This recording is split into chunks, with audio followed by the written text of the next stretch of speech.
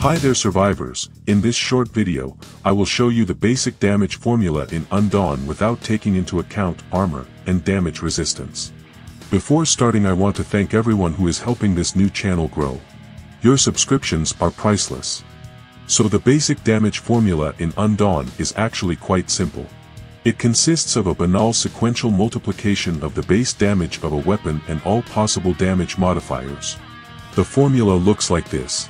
But don't be scared by these terrible numbers, it's actually simple. Weapon base damage is the base damage of the weapon itself. For example, my gun has 308.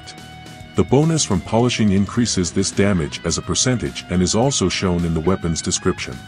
For example, in my case the polishing bonus is 42.5%. Damage is the very character parameter that we all strive to increase. Every 10 units of damage increases damage dealt by 1%. That's why in the formula we take damage as a multiple of 10 and divide it by 1000, then add it to 1. This is how we get a damage multiplier. In my case, for example, it is 2.41. Damage increase is a separate parameter that also increases the damage dealt by a percentage. The main sources of this parameter are the comfort buff and purple stats in weapons. Finally, the racial damage bonus is the damage dealt to a specific type of mob, such as zombies, humans, or animals. We get this bonus mainly from camp training and green stats in weapons. Let me remind you that the humans type only applies to mobs. In the understanding of the developers, players in Undawn are not humans.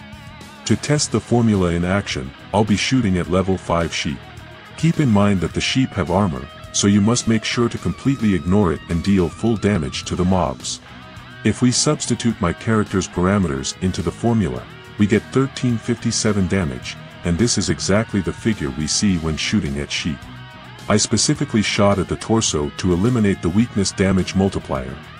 In fact, the damage parameter works quite strangely, since in certain situations each point of damage increases damage by 0.1%, and I saw this in practice in my tests. However, in this particular test, the extra 5 points of damage are somehow not taken into account. Anyway, now you know how damage dealt in Undawn is calculated without taking into account rating, armor, and damage resistance. This is important because it gives us insight into which ways to increase a character's damage are more effective. In future videos we will talk about all these methods more specifically. Subscribe to the channel so you don't miss them. Happy hunting survivors, and bye.